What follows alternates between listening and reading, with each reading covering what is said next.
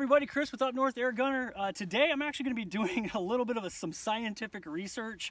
I've seen a lot of conversation about muzzle brakes for air rifles, and I've got here the Heritage Arms muzzle brake. This is their Victory turbine version. I mean, technically this is for powder burners, 308s, 338 Lapuas, maybe a little bit of overkill for big bore air rifles. If you've shot the Texan before, you know the thing kicks, huge amounts of air being released. So the way this works is these holes that run the full length of the muzzle brake actually create multiple faces for that air to hit as it's exiting the barrel. All of that air hitting those faces is really reducing the recoil a lot. So I want to do some video work here, and hopefully I can capture with and without. But I can tell you felt recoil with this thing.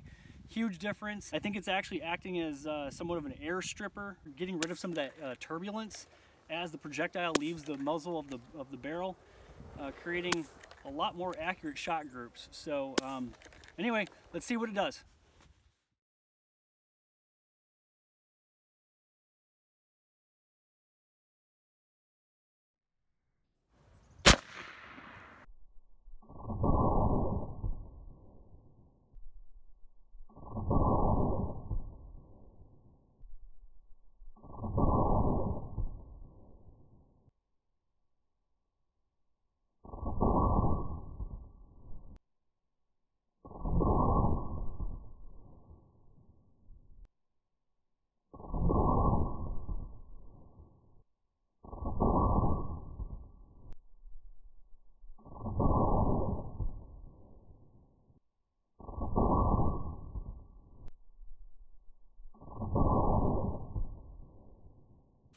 Well, there you have it. It's you know, I can feel the difference. I hope you can see the difference. And again, thanks to Lawrence from Heritage Arms for letting me test this Victory turbine muzzle brake.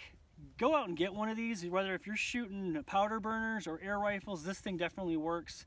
So again, thanks for joining me, and see you out there.